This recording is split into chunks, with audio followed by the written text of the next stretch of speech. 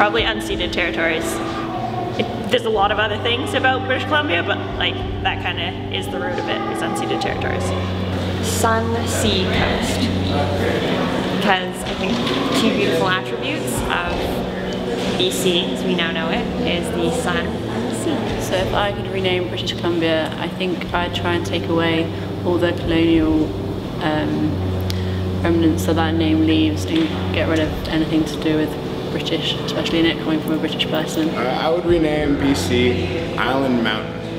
I'd probably define British Columbia as a place, a territory that needs to be culturally and geographically reimagined for the people that own this land. I would not rename it at all because I'm from Saskatchewan. I'm a visitor to British Columbia, or to this province, whatever name it ends up with.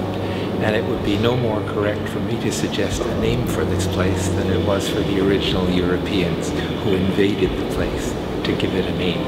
I would encourage it to be renamed, not renamed, but renewed as Aboriginal Title Land. I think that should be up to maybe some sort of committee or a group who can get together and sort of come up with a name that will represent the people of this land and not, you know, British Columbia.